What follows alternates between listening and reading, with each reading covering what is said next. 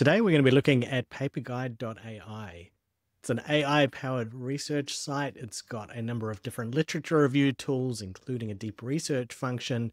It's got the ability to chat with PDFs, extract information from PDFs, and do writing. So those are functions we've seen in a number of different AI-powered research tools in the past. We're going to do a test of these functions today and see how this one compares. Got an affiliate link in the video description that will take you through to the site, and fingers crossed we'll give you a little bit of a discount as well. Okay, so here we are on the site, and we can see that it's a really nice, clean, simple interface. Everything's happening just here on the home screen. We've got tabs for AI search, deep research, literature review, chat, and extract data. Where it says extract data, that's really an extension of chatting with the PDF. So it's where it will pull information out of a PDF. It's not data in a statistical or numeric sense. So let's start off. We'll start with the AI search. And in fact, we'll test these first three with the same research question, one that I've used different versions of before. And this way we can see the difference between each of the three. So we are going to whack in there. Does creatine enhance cognitive performance? So the running of that took maybe 30 seconds, probably less actually. And we can see that it's given us a nice summary. It's given us references, all hyperlinked there. I really like with this one that it really zoomed in onto the randomized controlled trials and the meta-analyses. So really going first for the best quality type of research for answering this question. And you can see just off that main AI search, it's given us something really substantial. So definitely much better than, say, just a ChatGPT or a basic LLM, where it's focused, as we can see, on proper references, not just pulling off websites and things like that. If we come back up to the top here, we can see that it's taken it from the top 10 papers, but we've got a filter. And so we can adjust for publication year.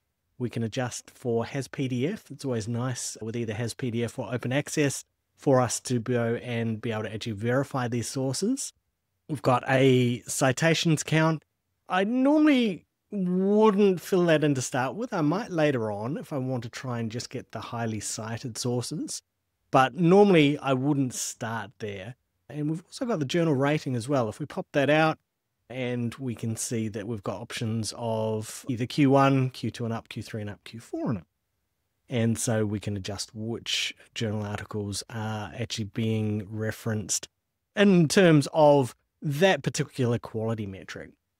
So that was pretty good. We won't play around with the filters, but we can see really nice detailed description. We've got each of the articles. You can see with the articles, we've got the ability to chat with them. So we can go and have a look. We can see that this one, we've got the PDF. It's open access. We can chat with it. We can cite it. We can add it to our references. So like saving it. And if we click on chat, we can see that it brings up the PDF. So we can read through the PDF. And then we've got the chat window over here on the other side. It's got some suggested things we could ask about the paper, but we can also just put in our own custom question as well. So if we just click on methodology, and we can see that it's then saying what research methodology was used, and paper guide comes back really nice and responsive. So nice quick response there, and it gives us that information. So now let's go over to literature review. I'm going to jump to literature review, then come back to deep research. Deep research, I think, is only on the paid tier. We can confirm that a little bit later. So let's see what happens when we go for literature review rather than AI search.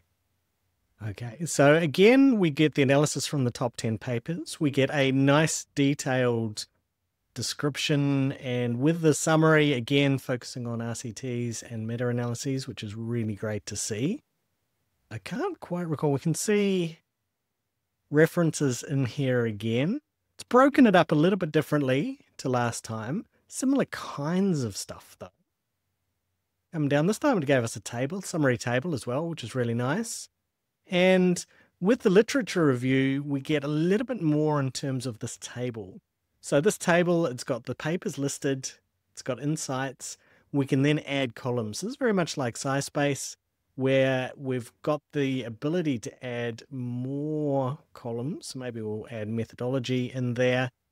and it will provide whatever that column measures for each of the papers. So I really love this. This is the kind of thing we've seen SciSpace in particular, a couple of the others as well.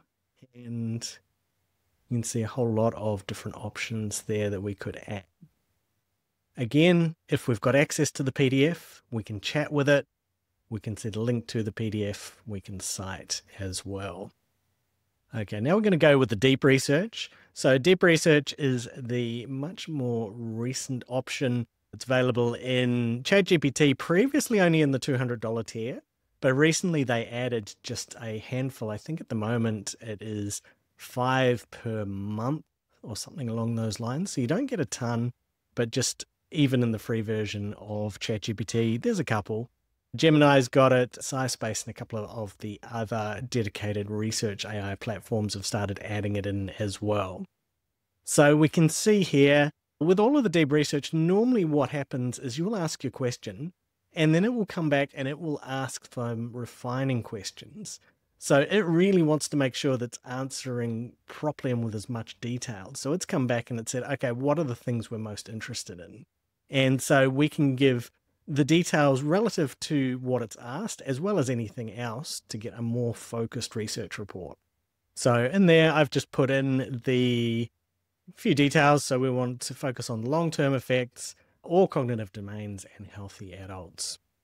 Sometimes I find that it'll come back and it'll say, which of these would you like? And my answer is just all of it, all of the above. And so you can see, again, a little bit more clarifying. So it had wanted clarification of adults and clarification of what long-term meant. And I just said that anything that is reasonable. And so we've got the option here of a controlled deep research, automated deep research. And we're going to click on automate. So as with other deep research with ChatGPT and the other different providers that have a deep research function, normally takes a few minutes. So up here it says report generated in 7 minutes. Didn't feel that long. Definitely it was a few minutes. Maybe 7 was from the point I started answering those questions. And we can see that we get a much, much more detailed report. I've got a button here, research steps. If we click that open, then that's going to show us the path that it took. So with the automated, I couldn't find a detailed answer on the difference between the controlled and the automated. I think just in terms of the way that it reviews and decides on which of these questions to look at. Automated does it itself. There's less prompting from you. But we can see there that there was 5 steps. It looked at these different questions. It then started to identify possible papers. And then once it had identified some of those papers, then it started looking at the relevance in terms of what we were after. It gave them screening scores to determine which were the best papers. And that's really one of the things. Some deep research is more explicit than others. I like that this one is actually pretty explicit in terms of telling us which ones it was including and screening scores, so how it ranked them. And then step 5, it generated the report. We can see that the report is nicely referenced. All of the references are hyperlinked, so we can go and look at all of the references, and we can see it's a much more detailed, still somewhat bullet pointy, but then that's to some degree the point. I think that's a very conscious decision on their part, that they've made it like that, rather than some where they get really wordy and it's like they're writing an article for you. But for me, this is great because it's communicating the relevant facts. It's not adding that extra fluff. So I actually like that. But it's going to be one of those things where, depending on what you're after. And so then we've got all of our references, and not sure, I hadn't spotted a way to be able to add more than 10 cited papers. So it's figuring out the best 10. I don't know if I've just missed that, but we can also open this up in the right. So here's their AI writer, and basically it's like a, not quite Word document, but not quite Notepad, somewhere in between, where it's lets us actually write. So we can actually type into this now ourselves. So we can both edit and add our own writing. We've still got an Ask AI in there, so it can help us with phrasing and things like that. We can see we can change from APA 7 to others, grammar check, autocomplete sentence, not so sure about that. But lets you do writing within the platform, which for some people might be handy, particularly if you're doing things like white papers, grey literature, where it's not quite as formal and the expectation around who it's written and how it's been written is probably not quite the same as a journal article, where certainly I think most researchers, most journals will still be expecting that the majority of the work has been done by the human rather than AI. So that's the writer. We briefly looked at that. Let's go back to the home page and let's have a go of chat with PDF. So the PDF that I've dropped in there is my PhD. I've done this with a number of the other AI tools, and it's a pretty rigorous test. It's 250 pages, and it's got tables, it's got graphs, it's got computer code, it's got writing. That's a sizable PDF with a lot of complexity, and it's a good test because some sites just fall over and it's just too big. So far, uploaded very quickly. We'll hit the proceed button, and we will see how well paperguide manages. Okay, so we've got it there in the PDF viewer. 249 pages. I guess I exaggerated by one. Let's have a chat with it. What was the research methodology? So it's been a few years. Let's have a look. So we combined sociological theory, statistical analysis, and simulation methods. That is exactly what I did. We looked at individual variable effects, weighted combinations. Yeah, that's mostly right. Micro-macro relationships, definitely. The methods include log linear models, logistic regression. That is definitely true. Simulation modeling. And then we've got the references. Okay, so that's pretty good. I like this, and a lot of sites haven't had this in the past. Notebook LM has been one that's been one of the more recent ones that's good with this, where we have these links, and these links are view source links, and they will take you to the bit in the PDF where it said the thing. So I like that. See what the key findings were. Okay, so we've got our key findings, micro-macro link. Yeah, I did write a little bit about the social theory of individual decisions. So the micro influencing what a society looks like, which is the macro, in turn influencing what future individual decisions look like. So that was indeed part of what I wrote about. Age and education level were definitely things that impacted whether you had a partner of the same ethnicity as yourself. And there's a little bit about the models and the evolutionary algorithm for the simulation that I did. Funny looking back at this kind of more than 15 years ago now. Some of this holds up. Some of this is probably you would do a little bit differently with contemporary AI. But that's getting us a little bit distracted. What we were wanting to do was evaluate chatting with PDF, and it did a good job. I'm pretty happy with that. Okay, so let's have a go of this extract data. So in order to do this extract data, we need to select from my references. And so my references, even if we did a chat with PDF like what I just did, that doesn't seem to store things exactly the same. So in my references, I needed to go into references and upload my file. You can upload a paper, you can search papers. So if they are publicly available online, you can just grab them from the URL. You don't need to grab the PDF and then upload it. And so we are going with the PDF of my PhD again. So we're not making it easy for it. Let's see how well it does. As I said earlier, extract data is basically pulling out the information that it's been doing in those literature review tables. So we will select, and then we will start adding some columns. And quite sure what happened with that insights column, but it certainly has done okay. So methodology we saw before. So some of this, it's retrieved. Chat with PDF, we asked about methodology, it grabbed it, but this time it's doing it in the style of formatting in a table.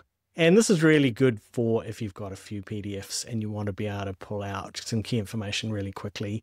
We can see that from all of the different possibilities here, we'll try the TLDR as well. from all those possibilities there, that's the normal stuff you'd want to pull out. And we do have the ability to create a custom column from the looks of it as well. So I think if we click add column, then you can type in some instruction. So maybe you wanted to try and find sample sizes or sample design or something that's a little bit more specific to your research, and you'll be able to do it. And so we can say TLDR, yep, did a pretty good job. It's hyperlinked. If we click on that, then it actually gives you the source again. So that's something that I've really liked, that it does a good job of being able to take you back to the source, so show you where it got the thing that it's saying. And that's something we don't get from a lot of other tools. So this has been paperguide.ai. Overall, I was pretty impressed. It did a good job of the searching literature review. The deep research was really nice. I think that's probably on the paid tier. Certainly even for mine, where I think I am on the pro version, we do get a monthly limit, but 50 searches is an awful lot.